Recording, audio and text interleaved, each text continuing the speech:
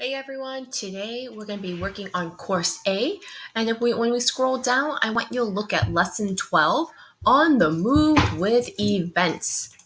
So when you click on the first one, it's going to tell you a little bit about what the play lab is and for you to start creating a story. We are going to be introduced to something called an event block. An event block is an action that causes something to happen, and they control the action in your program. For instance, this when run block is an event block, and in the when you click run right here, it runs the program. Right now, there's no blocks here, so you get introduced to lots of brand new blocks in this lesson. So let's just play with it. I want you to set the background to something fun that you might like. Ooh, I like rainbows. And then you can set your sprite. A character in coding is called a sprite. So say it could be the dog or the dino. The dog can say, "Hi, hey there."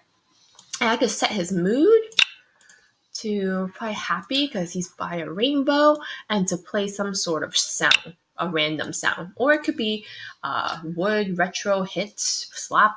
Play around with that and see what happens. So I'm going to click run, and the run is looking for this when run block, this event block, because it's going to tell it what to do. Cool. Hey there, he's happy. And I think it sounds like a sneeze. All right, when you made something that you're happy with, click finish. A lot of lesson 12 is all about reading the instructions because there are some very specific things that your sprite needs to do. So this is Jorge the dog. He wants to say, "Hi there, can you help him?" All right, so Christopher, which block do you think I can use? The say hi there block. Awesome. I'm going to click run. Nice work. Click continue.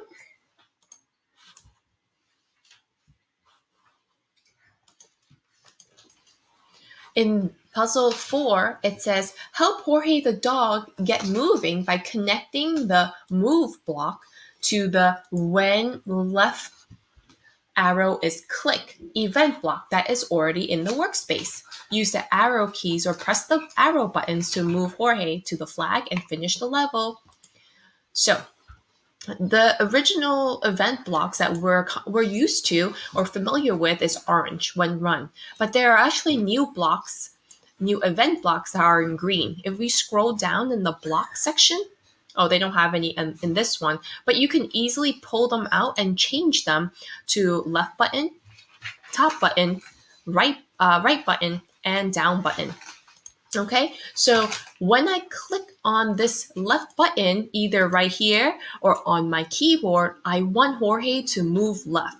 So I'm going to take this move left button and connect these two together. Okay, so when I click run and I click the left button, I got Jorge to move left.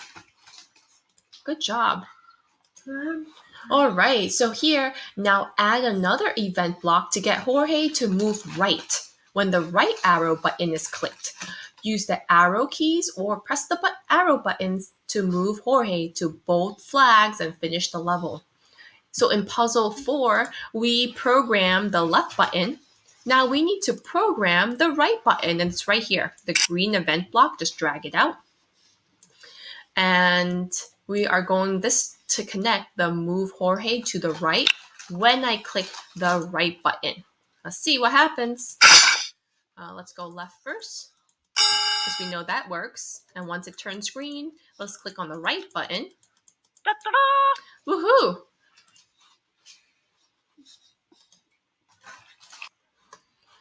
Now, we're going to make this program a little more exciting. So we're going to add events to have Jorge move up and down when the up and down buttons are pressed. Right here, when the up button is pressed, I'm going to drag that out. What do you think will happen? If I click the up button, what do I want it to do? I want it to go up. Yeah, I want Jorge to move up. And then drag another button out. I'm going to change this to down. What do I want Jorge to do when I click on the down button? I want him to go down. Right, so I have to change the direction of Jorge to down. So these buttons, the direction of these buttons have to match. Down, down, up, up, left, left, right, right. So let's see if it works. I'm going to click run.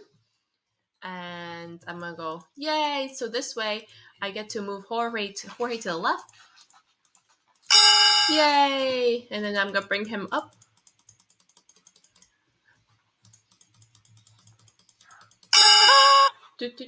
Thank you.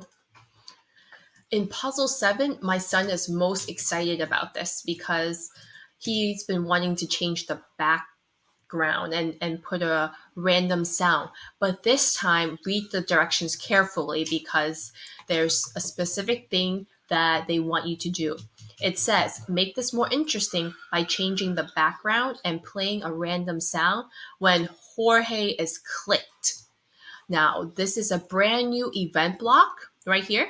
When Jorge is clicked, that means when I click on the sprite or any of the characters, when I click on him, I want him to do something. And in this case, I want him to change the background. Okay, so let's find right here, set background. Let's see. Which background would you like?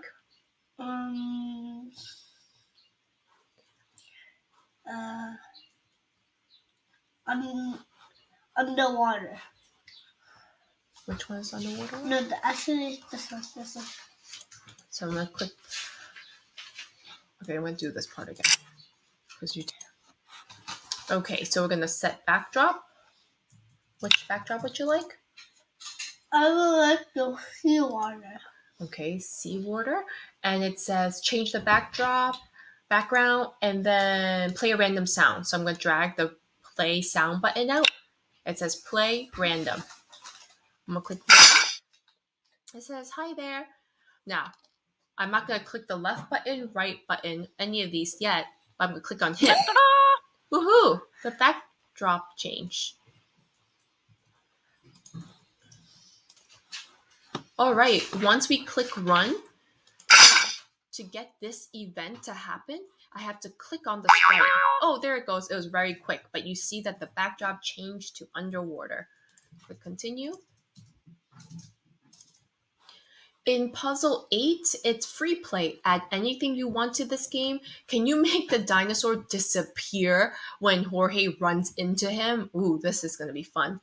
I want to introduce you to a new event block, and this is the one you're going to need for this free play. This means that when Jorge touches the dino, and he wants to vanish, and that's what the command block is.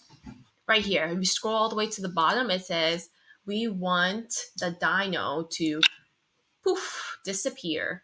All right, are you guys ready for this? Yes. All right, up, up, up, up. Oh, he touched him and he vanished. And then I can click finish, but you can also click reset and add more blocks to do anything you like. You could even have him score 1. Let's see, reset. And you could turn this into a game. Up, up, up, up, up. Yay, I got 1 point. Whew. So fun. Awesome. So have fun with this. Be creative. And when you reach the flag, you've completed course A. Congratulations. Put your name here that you've completed the course. And when you click submit, you can print it and frame it or put it on your refrigerator. But I am very, very proud of you. Good job. Congratulations for completing course A in kindergarten. I can't wait for all the coding that you're going to be doing in first grade. All right, see you later.